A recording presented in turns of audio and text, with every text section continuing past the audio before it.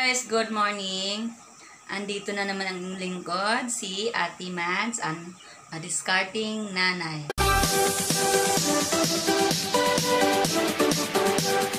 Ngayon guys, magluluto po ako ngayon ng ginataang manok with sitaw.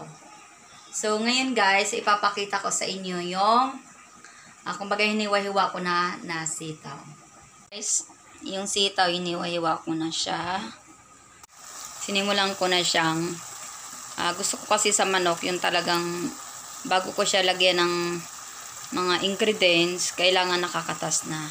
So, iwan ko lang sa inyo guys kung paano kayo magluto. Basta ako ganun. Para kasi feeling ko, natatanggal na yung kanyang langsa. Makatas na yung manok. So, lalagyan ko na siya ngayon ng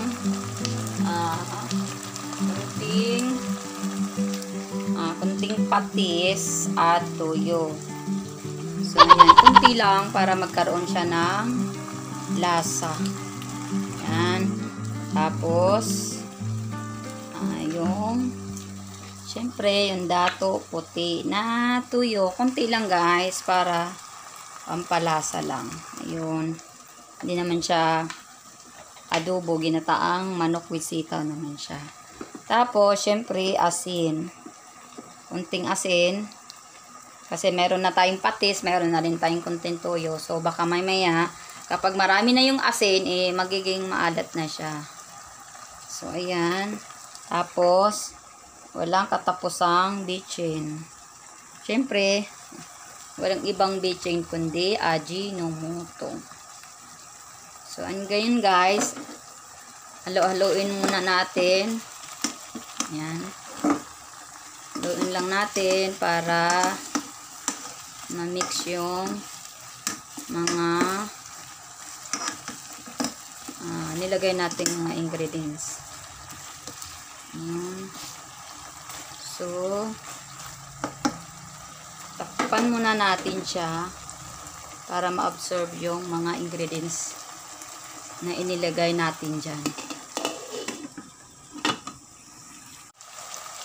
Yan na, siguro na-mix na yung yung ingredients na nilagay natin ngayon. So ngayon naman, maglalagay ako ng konting paminta. Buong paminta po. Yan, konti lang. Tapos, pamintang powder. Yan. So, halo-haloin po natin ulit para po pantay-pantay yung lasa sa manok. So, yun guys, since na nilagay na natin yung mga ingredients like paminta, asin, bitchin, patis, toyo.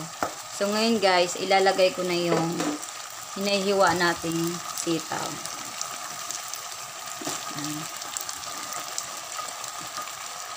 Sinsya na guys, sariling sikap ko na po ito dahil yung camera girl ko tulog pa. Tulog pa yung camera girl ko.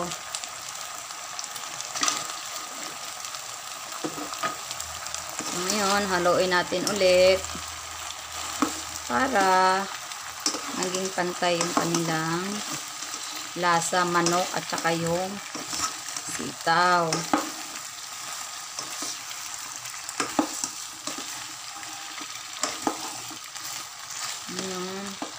So, takpan natin ulit guys para yan. Ito na po yung sitaw. So, meron akong biniling hindi na siya fresh gata. Pero ang pangalan ay ayan guys, Coco Mama Fresh Gata. So, ito lang po ang ilagay ko dito. Ayan.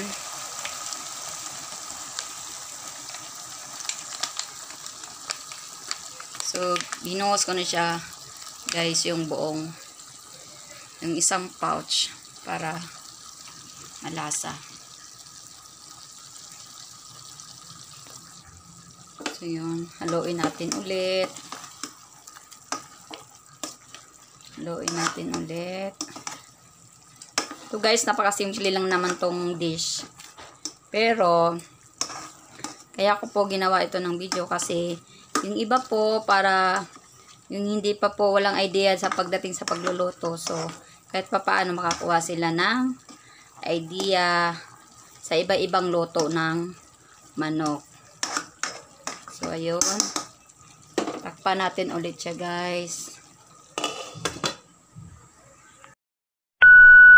Kulo na siya, ha. So, ang gusto ko kasi sa gulay, hindi siya masyado luto. Kumbaga, parang half cook lang siya. So, ayan. So, ready na, guys. So, tikman na natin kung tama na ba yung timpla.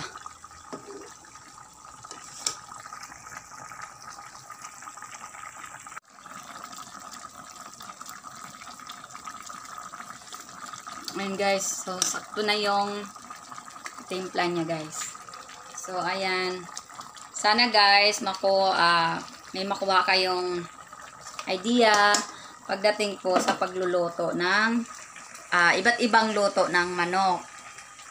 So guys, thank you so much for watching, and sana po i-subscribe nyo po ang aking small channel sa YouTube. Thank you so much. Ingat po kayo lagi. Bye!